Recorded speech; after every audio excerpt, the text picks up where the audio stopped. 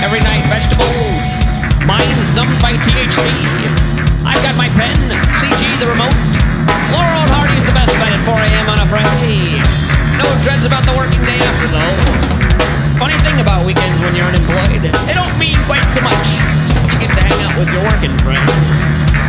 We got a spaghetti western here on 36. I like spaghetti. I like the way the boots are all reverbed out walking across the hardwood floor. In fact, everything's got that big reverb sound. Well, what do I do now? Go to sleep? Pull the plug? We need new pornos. Guess I'm still writing.